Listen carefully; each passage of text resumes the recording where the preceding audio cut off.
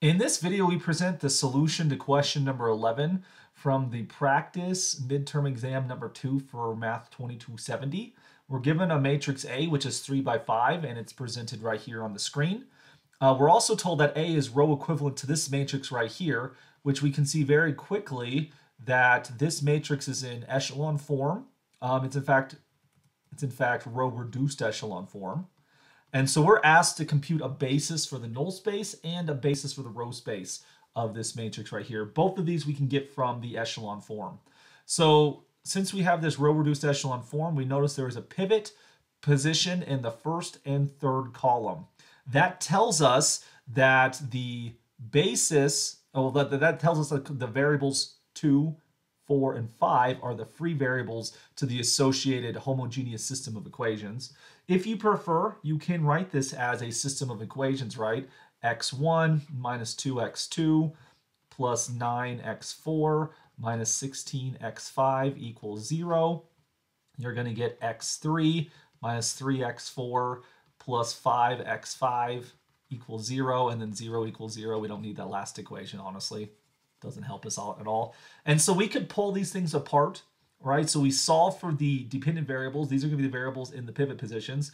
x1 equals negative x2 minus 9x4 plus 16 x5.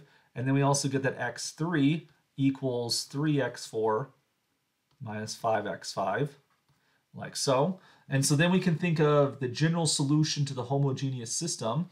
It's this vector with 5 coordinates there, x1, 2, 3, 4, 5. And so then we substitute in these relationships we found between the free variables and the dependent variables. So the dependent variables were 1 and 3, so we're going to get negative x2 minus 9x4 plus 16x to the fifth. X2 is free, so we'll leave it alone. X3 is dependent, so we get 3x4 minus 5x5, and then we get x to the fourth, and then we get x to the fifth, like so. In which case, if we peel this apart, we're going to get x2 times, we're going to get a negative 1, 1, 0, 0, 0, like so. Then we're going to get an x4 times, just decomposing these vectors, negative 9, 0, 3, 1, and 0, like so. And then the last one we're going to get is x5, which would be 16, 0, negative 5, 0, and 1, like so. And so then these three vectors then form a basis for the null space, and we should then record as much. What I'm going to do at this moment, though, is actually rewind it a little bit. You know, those back when we had VCRs, that's the sounds they made. Yep, that's exactly the sound they made. So just kind of erasing what's happening here, because I want to mention that the basis of the null space we can actually gather straight from the RREF. We don't really need to show any of our work whatsoever in this situation. We get that the null space of A is going to equal the span of the following three vectors. There are three non-pivot columns. That gives me the nullity of the matrix. So we see that the nullity here is equal to 3. So we're going to get three vectors associated to these three non-pivot positions, the three free variables, kind of like Dr. Seuss right there, the three free variables. And so what we're going to do is I'm going to put a 1 and then zeros for all of the free variables.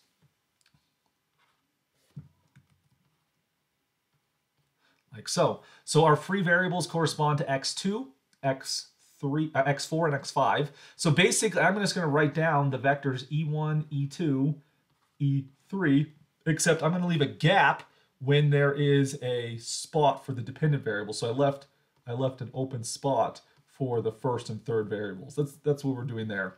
And then when you look at the column associated to that free variable, so the second column gives us x2, look at the numbers in the pivot rows and write their inverses. So when I see a negative 2, I'm going to write a positive 2. When I see a 0, I'm going to write a 0. Then for the next one, you look at the fourth column right there, and we're going to write the opposite of the numbers we see in the pivot rows. So we get a negative 9, and we get a positive 3. And then lastly, you're going to look at the coefficients there and write the opposite. You're going to get 16 for x1, and you're going to get negative 5 for x3, which was the exact same three vectors we did earlier, but you can see that we are able to do that without having to show all of that stuff. That's perfectly acceptable in this one. You can get it from the RREF pretty quickly. How about the row space? How does one compute a basis for the row space of A? This is actually, in fact, even easier. When you have a matrix right here, it turns out that the pivot rows of an echelon form, particularly the RREF, give us a basis for the row space. So I'm just going to record these vectors right here. So we're going to get the vector 1, -2, 0, 9, and -16. I'm going to deliberately write them as if they were rows because, you know, it is the row space. It makes sense to write them as rows. If you wrote them as columns, that would be just fine. And then the second pivot, we're going to get 0, 0, 1, -3, and 5. So to find a basis for the row space, you just grab the pivot rows of the RREF. Now, hypothetically, let's say this question asks us to find a basis for the column space.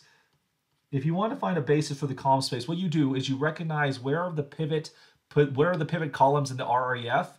That was the first and third. That then means that the first and third columns of the original matrix A form a basis for this column space right here. So the column space is actually the span of the vectors 1, 2, 3, and then the other vector 3, 7, 8.